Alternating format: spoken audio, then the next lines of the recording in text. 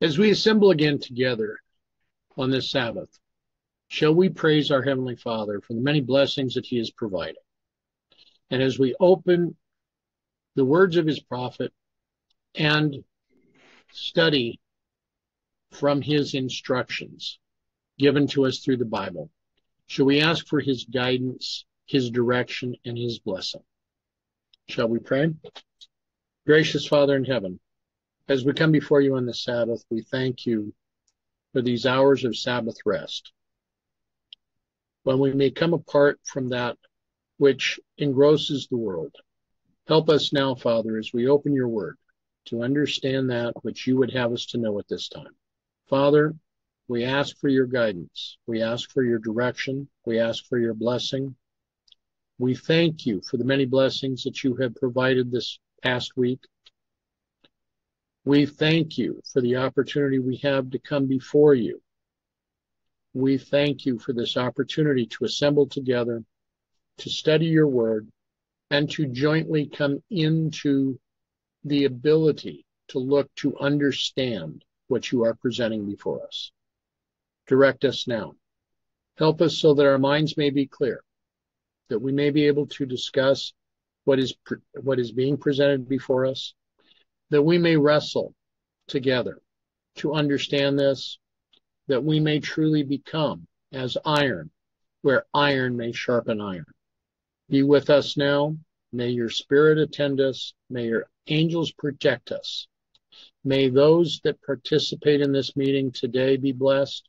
May those that watch this meeting later also receive a blessing from you. For this, Father, we thank you. In this, we praise you. In the name of Jesus, amen. Now, last week, we began to cover portions of the book of Ezekiel 9. Why are we looking at Ezekiel 9 when we have been studying Zechariah 5? Ellen White points us to it. Right? What else do we take away from this? Well, it means that Zechariah 5 is connected to these events regarding the Sunday law. Right? Is this also not preparation for us at this time? Have we not seen, as we've studied from Zechariah 5, that there need to be those that are purified to be able to give a message? And is Ezekiel 9 not showing us the beginning of that message? So let's consider again where we were leaving off last week. Okay, so one thing about that. So we know that Ezekiel 9 was used by Victor Houteff back in, was that the 20s? 20s and 30s. Yeah, the 20s and 30s. But the 20s is when he first, formulated his ideas and presented them to the church. Right. And, that actually prejudiced the church to some degree against looking at these types of things. Right. I don't think there's ever been, because of what the shepherd's rod have done, that Adventists really want to look at this. It is indeed one of the least studied books in the Adventist church. Yeah, the book itself and Ezekiel chapter 9. Obviously you'll see all kinds of independent ministries studying Ezekiel 8 and 9, but it's not a common topic. I've never heard a sermon from a conference pastor on Ezekiel 9. I've heard sermons on Ezekiel 9, but even then that's rare, even for conservative Adventists to talk about Ezekiel 9 in the church setting. It's usually going to be often a fanatical group that's going to look at it. And they're going to have some strange interpretations of it, Ezekiel 8 and 9. So I've run into a lot of that. And it usually has something to do with leaving the Adventist church, right? Right. So we know, of course, that that's not a message that comes from God, in the sense of the Seventh-day Adventist church is not Babylon. We do know that they're going to start at the ancient men. And so that the leadership is particularly targeted first, but it applies to all of us who are Seventh-day Adventists, whether we're going to heed the warning or not. And I think because Ezekiel 8 and 9, because we don't really understand the book of Ezekiel, they're studied out of the context of the bigger message of Ezekiel. Okay. So, I mean, that's the thing that we've come to understand is Ezekiel's connection to Millerite history and to the repeat of Millerite history, which I'm going to address in the study after yours. So, Okay. I won't say too much about it now. Now, it's interesting to me because you bring up Victor Hotep, that when he began to become convinced that the third angel's message was the message that needed to go forward, that he chose to move from where he had initially been in Texas to California to be closer to Seventh-day Adventist communities. Mm-hmm. That for a while he took a job as a salesman selling appliances. Now, granted, this was in the 1920s. Mm-hmm. He also took his time for doctrinal studies. And in 1929, after the collapse, after what had happened on Wall Street, he published his book about the shepherd's rod. But before he had done this, he established a company which were supposed to manufacture wholesome confectionery candies, or as Hotep would call them, health sweets. Kind of interesting that here he would be typifying that would have something sweet in the mouth, but something that would become very bitter in the belly. Now, one of the things that we looked at this last week, this letter 31, written to Brother A.O. Henry, was written in 1894. Hotep published his book, The Shepherd's Rod, in 1929. So we're talking that there was 35 years between the time that Mrs. White sent this letter and the time that Hotep published The Shepherd's Rod. Now, as we covered last week, this letter was not generally published. And it wasn't until 2015 that we received access to this letter. Was it likely that Hotep would have had access to this letter when he published The Shepherd's Rod? I don't think so. Right. So, yeah, this would not have been something published. Now, as we were finishing our study last week, we came to these paragraphs. The Lord reads the heart as an open book.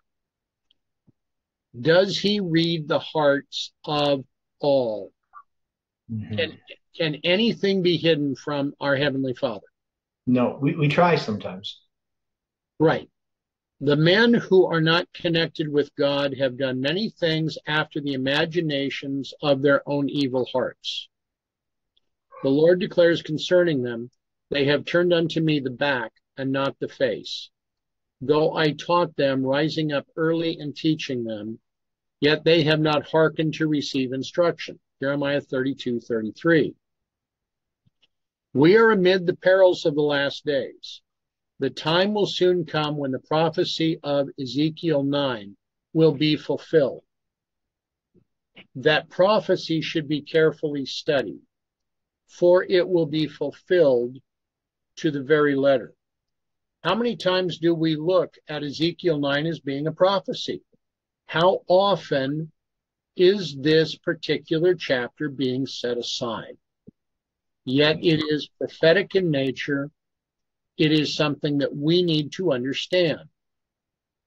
As she continued, study also the 10th chapter, which represents the hand of God as at work to bring perfect and harmonious working into all of the operations of his prepared instrumentalities. The 11th and 12th chapters should also receive critical, thoughtful attention. Let these prophecies, plural, Be studied on your knees before God, unless you take up the stumbling blocks by which your own perverse spirit you have laid in the way of many who have been connected with you. God will turn his face utterly from you and your associates. Are we today seeking to have God turn his face from us? True religion is the imitation of Christ. Those who follow Christ will deny self, take up the cross, and walk in his footsteps. Following Christ means obedience to all his commandments. Is this a clear statement of fact for us today? Yes, very much clear. Okay. No soldier can be said to follow his commander unless he obeys orders. Whose commands are we following today? If we do not deny self, if we will not walk in the steps of Christ, are we following Christ? No. If we are casting brothers and sisters out because we do not we are disagreeing with their questions and their comments, are we following Christ? Then we are not. Okay. So who then is our commander? Well, it's self and Satan. Thank you. Yet, as Mrs. White continues, Christ is our model. To copy Jesus, full of love and tenderness and compassion, will require that we draw near to him daily. Oh, how God has been dishonored by his professed representatives, those that take the name of Christ and are not willing to walk in his footsteps, that are not willing to follow his law, are dishonoring his name. The first 3 chapters of Hebrews are presented to me as of great importance to enlighten the eyes and to direct the life. This letter, letter 31 Alpha, was written in 1894. This letter was written 6 years after the Minneapolis meeting. This letter was written 6 years after the message of righteousness by faith in Christ alone was presented before the leadership of the church. And was this message presented in 1888 accepted, or was it rejected? Rejected. The message was rejected Why was it rejected? because of self. Because of self, because the leadership refused to take up the cross and would not walk in his footsteps. Is this clear to all right now? Yes. Okay. Now the next letter, again, written to one of the leaders in the church. This next letter, written 2 years later, states the following. Edson. Who is Edson? Is it William Edson? Edson White. Okay. Now, Edson White, what relation did he have with Mrs. White? He was Hassan. Was Edson at the Minneapolis meeting in 1888? To be honest, the answer is yes. Edson has been charged in writing to me complaining of Brother Henry. This is a mistake. Edson has not done this. The light which has been given me has been sent to Edson only when I felt his danger and presented to him that he was not to let his feelings control him. Did Edson understand the message of righteousness by faith? No. Correct. Of those at this Minneapolis meeting, there were 100 people at this meeting. How many attending that meeting of the 100 understood the message of righteousness by faith? Presenters and also Ellen White.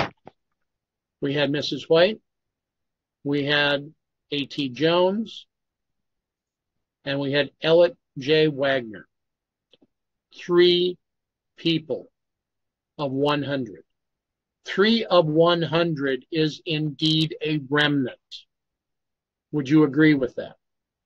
A small portion. She continues, the thought that he was dealt with unkindly by any one of the office should not lead him to commit sin against his precious Savior, or to let his mind be soured in any way. I assured him that the Lord was looking upon every unjust act. Every hard-hearted and unjust decision is known to him. I wrote to him not because Edson had written to me of these things, for he had not, but because matters had been presented before me, and I could not rest until I sent my warnings over the broad Pacific to save him from another utter discouragement. I have obeyed the voice of the Lord. I have spoken to hard, unthankful, unsubdued hearts, because I was commissioned to set the warnings before them, whether they would hear or whether they would forbear. See Ezekiel 3, 4-7, 16-21, 9, and 18. I will not hold my peace. I will not say to those who are going contrary to the light God has given to follow the imaginations of their own hearts, it shall be well with thee. If I should hold my peace, the blood of souls would be on my garments. As we are looking at this right now, in Ezekiel 9, if we choose to hold our peace, what will be the result if we have learned these messages and we've learned the criteria behind them? If we hold our peace, what will the result be for us? She's already stated it here, right here. If we hold our peace, the blood of souls will be on our garments. If the blood of souls is on our garments, are our garments white and unstained? No, they can't be right. They can't be white. Okay. I must speak the words of the Lord. The Lord cannot justify those who have been and are still following a course of oppression. They are not doing his will. In their speech and their dealing, they are not following the example of Christ. They do not bear in mind all ye are brethren. Matthew 23:8. So if a brother or a sister is oppressing those that are giving this message, saying, we don't want to hear what you have to say, we don't need to understand prophecy, all we need is the love of Christ, are we doing the will of God? Are they choosing and doing the will of God when they're taking that type of an attitude? I had hoped that the old, harsh, unchristian manner of dealing with the workmen would never be practiced again. But my heart trembles today for the workers in high and low position. These things are an offense to God, and he will not pass them by. He will surely judge for these things, for men are made to err from the Lord. Everyone will be tested through temptation. What do we see in this statement? If everyone will be tested through temptation, does that mean some will not be tested? No, all of us. Exactly. One thing I am sure I cannot do, and that is to expel unbelief, to make those believe who have had evidence piled upon evidence. They are now less inclined to believe. There are reasons, they think, for the position they take. Their minds are given to unbelief and doubt. None can change the impressions made upon them by the sowing of the seeds of unbelief, if they want the thing to be so. If they lay their plans, work to them, suppose them all right, and then their imaginings are reproved as unwise, Satan steps in and says, even to those who have met the same things in others, somebody has told her. If they lay their plans, work to them, suppose them all right, and then their imaginings are reproved as unwise, Satan steps in and says, even to those who have met the same things in others, somebody has told her. All these leading men have to do to place themselves in the channel of unbelief is to say, somebody has told her. Little did we suppose that individuals who have seemed to be firmly established would go over the ground which others have traveled to their own backsliding and ruin. When a brother or a sister is tempted, are we to cast them out and to treat them as unworthy in and of the fellowship of believers? We are all being tested through temptation. We should praise God in all things, even when we are being tested. Into the next non-published document, letter 142 of 1899, 11 years after the 1888 message.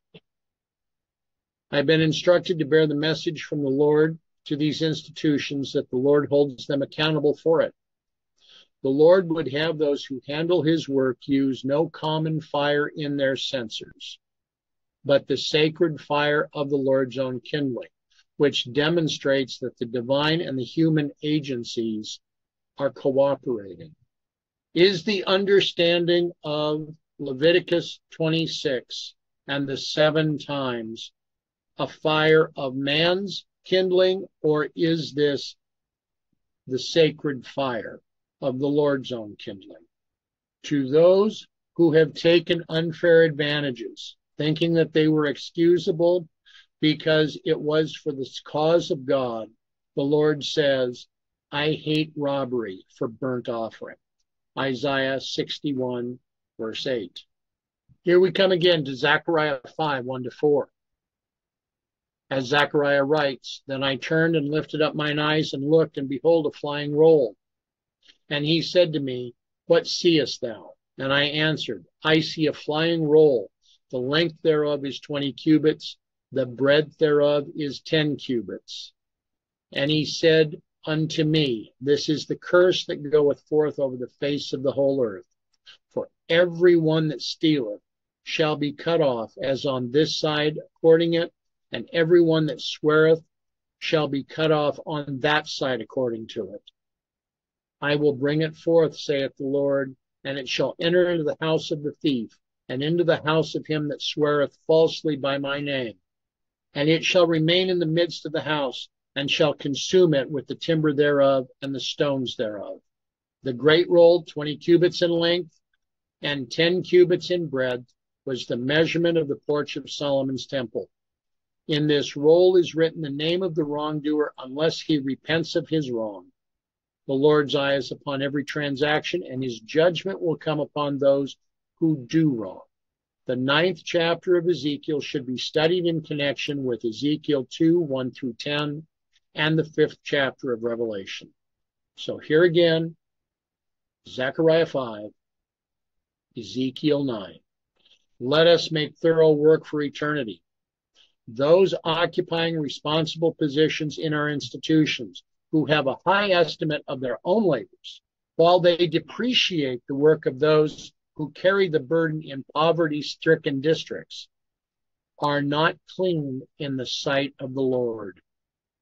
If they are not clean in the sight of the Lord, do they have spotless garments? Are they then, if they are not clean in the sight of the Lord, are they purified to be able to give the final message?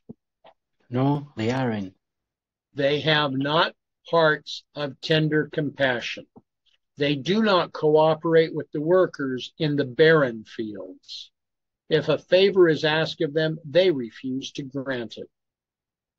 They do not have it in them to take in the situation of their fellow workers who struggle on under discouraging circumstances and with small wages. The Lord will bring every soul of them into trying circumstances.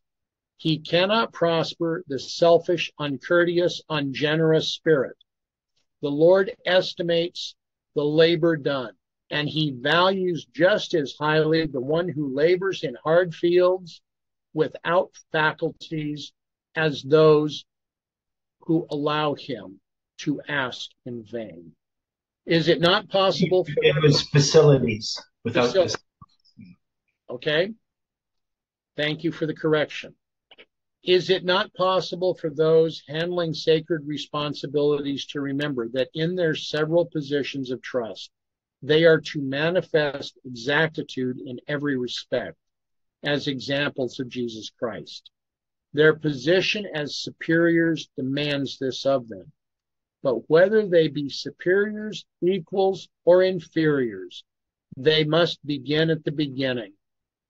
Christ says, "Take my yoke of restraint and obedience upon you, and learn of me, for I am meek and lowly in heart, and you shall find rest."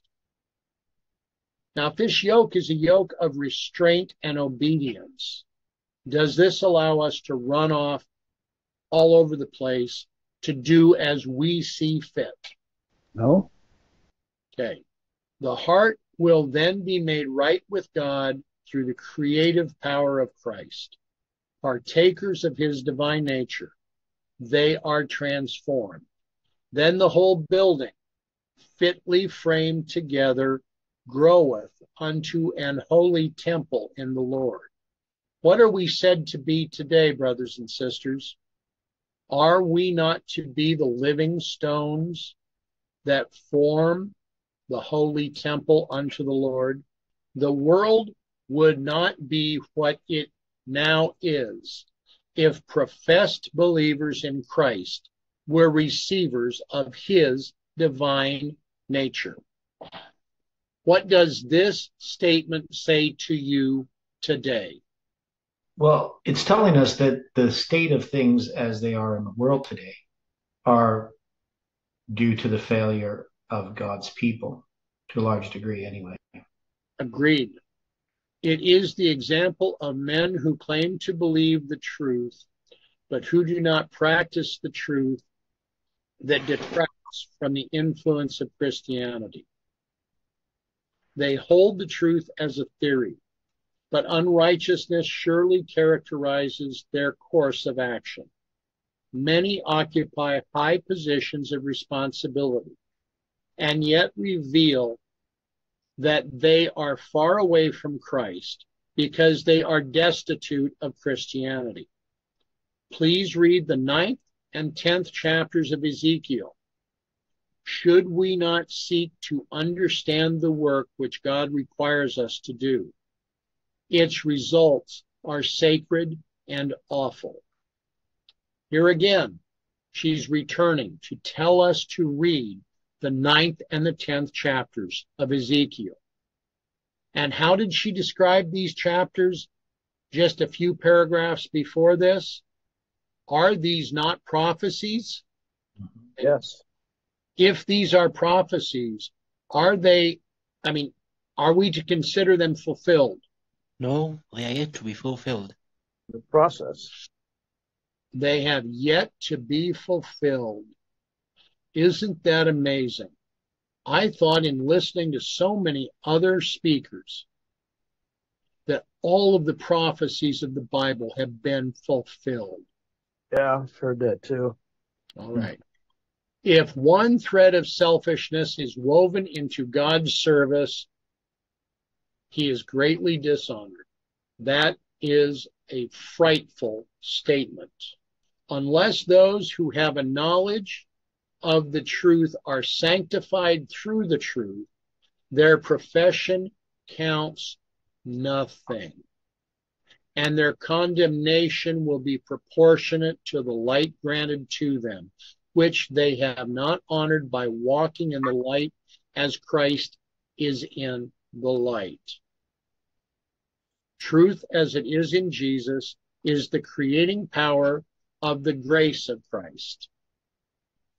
Those who claim to have advanced light must reveal the influence of that light in their words, their deportment, their voice, their actions at all times and in all places. If we have a thread of selfishness in our garment, is our garment pure? No. Okay. Thank you. The first work of teachers, of physicians, directors, is to submit themselves to the yoke of Christ. This is our first work. They must obey the words, take my yoke upon you and learn of me. Matthew 11:29. This is the result of keeping self under the sanctification of the truth. Our first business, and it should always be made highest, is to expel from the soul temple everything that will not harmonize with Christ. His Spirit must abide in us by faith.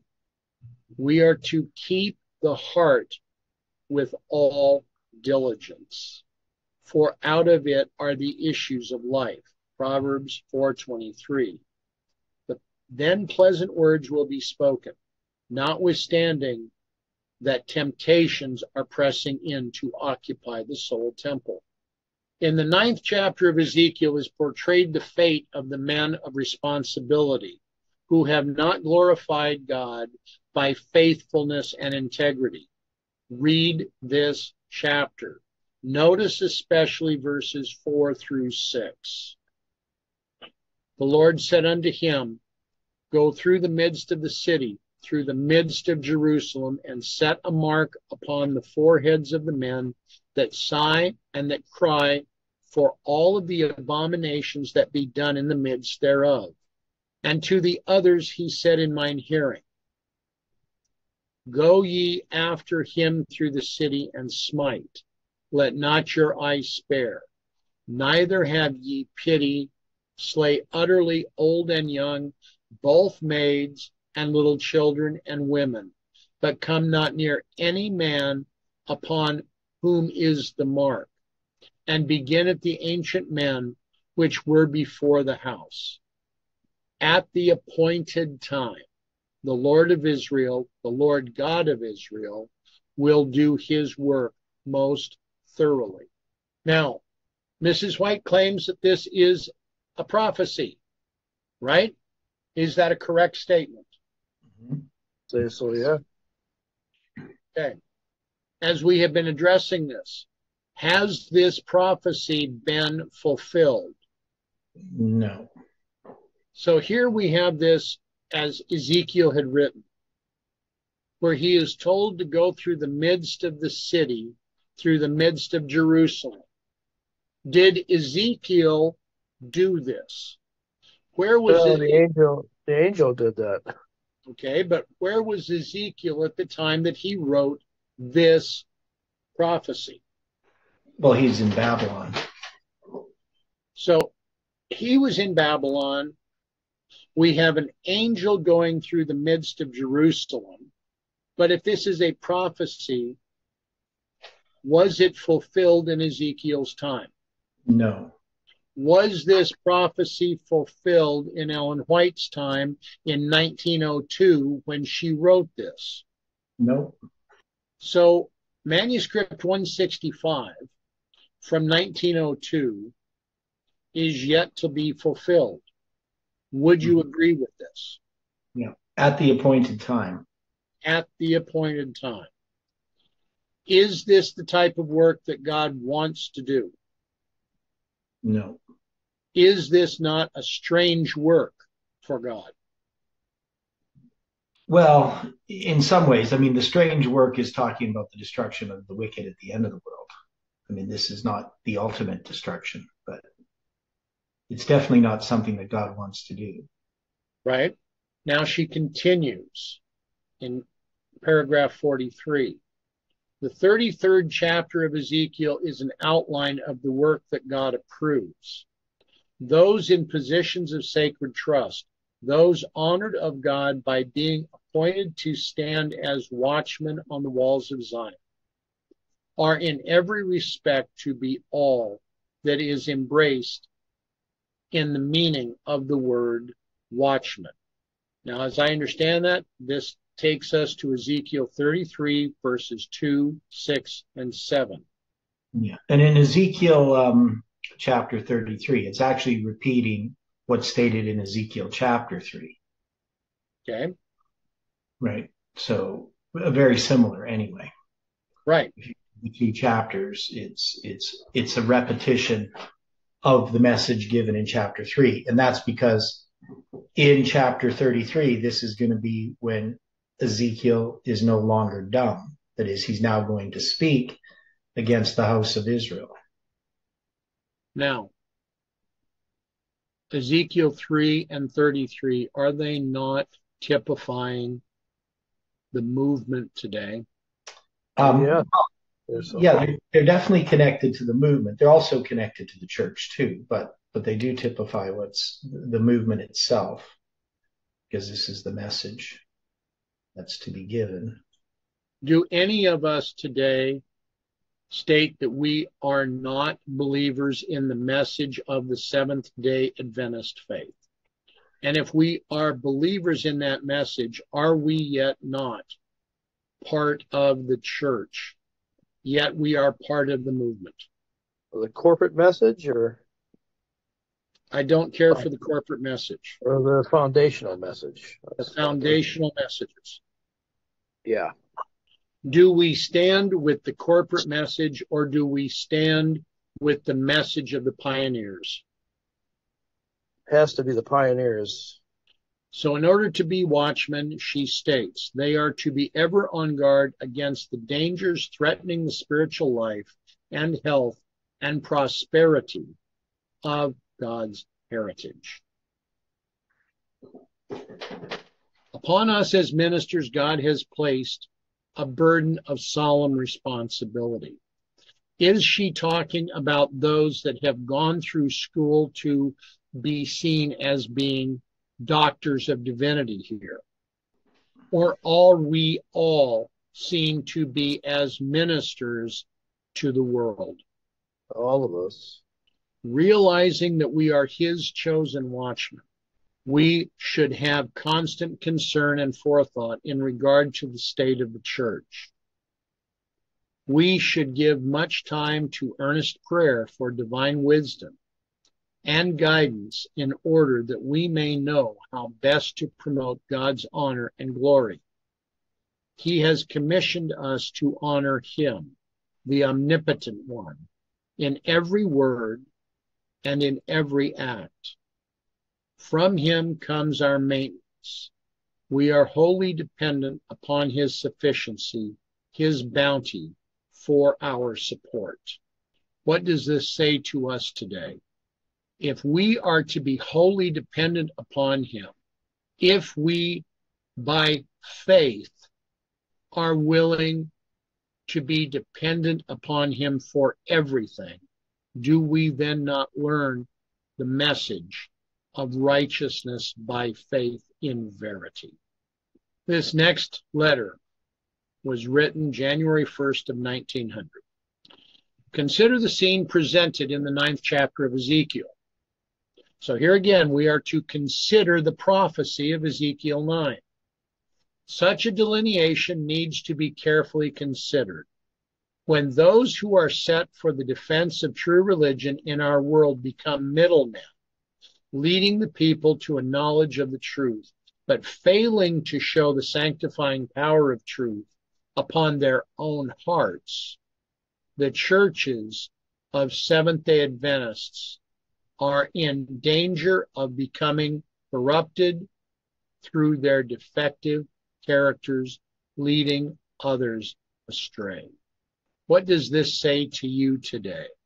Well, the first thing is January 1st, 1900. January 1st is the first day of the first month as a symbol. Right. And then she speaks of delineation. That means setting something upon a line. Yes. We need to consider this line. Yes. And that this line is illustrating what is going to happen to Seventh-day Adventists if they reject the messages. Yes. Not, even if they are professing to give those messages, if those messages don't have an effect upon them, then that's actually a testimony against them. Do you agree, brothers and sisters? What are your thoughts? She talks about the delineation. Yeah. It's amazing. Yes. But notwithstanding the deplorable lack of vital godliness, there is a faithful remnant who sigh and cry for the abominations done in a land of professed knowledge and piety. Remnant who sigh and cry. Amazing. God is already writing in the record of some cases incurable. He is joined to his idols. Let him alone. Who is joined to his idols? Is this not Ephraim? Records of Ephraim. The conference itself could be an idol. People make the conference an idol. The time is soon coming when the work of God's judgment will begin at his sanctuary. The time has not come, according to this letter in January 1st of 1900. She is predicting that the prophecy is soon to be fulfilled. Here we stand 124 years later, reading these words. Do we wish to find that incurable is written on our records? Do we wish to have it said of us, he is joined to his idols, let him alone? God himself is now drawing the separating line. He says, also for me, as for me also, mine eyes shall not spare, neither will I have pity, but I will recompense their way upon their own heads. Ezekiel 9, verse 10. What carefulness should this work be in every soul who is striving for eternal life? As the branch cannot bear fruit of itself, except it abide in the vine, Christ says, no more can ye, except ye abide in me. John 15:4. Keep this in mind. Every living branch is fruitful. What is the character of the fruit borne? It is the most precious fruit: love, joy, peace, long-suffering, gentleness, goodness, faith, meekness, and temperance. Brothers and sisters, it's hard to read, to put these studies together, to hear the words of warning that Mrs. White wrote so many years ago that have been being set aside in thought, word, and action by so many within the church and within the movement. How are we to go forward?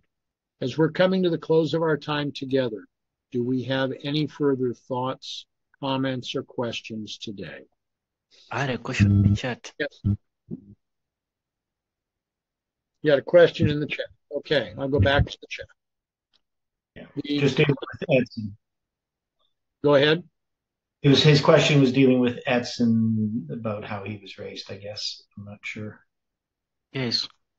Okay, yes, Edson was very much grown up at that time, because by 1888, I'm assuming he would have been somewhere in his 30s or his 40s. But the question is, was he grown up to discern between what's right and wrong? Okay. Why are you asking the question? What is particularly that you want? That's Sister White's son. Edson's Sister White's son. Right. By 1888, he would have been about 39 years old. Now, he was a bit of a problem child to some degree. I know, like, I was asking because this White wrote to him, he wrote to him a counsel that you have read just in those previous paragraphs. And then I was like, was he grown up by that time to know the 1888 message and refused it? That's what I was asking, but I've got to know it. Okay. Well, I would think the answer to that. So, I mean, Edson, from what I've read, he made a lot of mistakes. But I mean, later on, he was converted in his life, my understanding of it. Yeah, what I'm reading very quickly is that it was not until he was about 44 years old, so about 5 years after this letter was written about him, that he had a spiritual change of heart. Mm-hmm. Yeah, and then Ellen White had him working in the South. Yeah, he believed that was something that really needed to be done. Yeah. So, at the time when she was down in Nashville and had her vision regarding the destruction of Nashville, I mean, Edson was working in the South there, and she was there, partly to support the work that he was doing in the South. Right. Does that help to answer your question? Very much, sir. Thank you. Yes, brother. Thank you for the question. Okay. Shall we then close with prayer? Loving Father in heaven, we thank you for these words of warning. We thank you, Father, for your forbearance against our hard hearts. We thank you for the time that you are allowing us to come into a knowledge of you, of your character, and of that you would have done in this world at this time. We thank you, Father, for this time that we've spent together. We ask, Father, for your guidance and direction.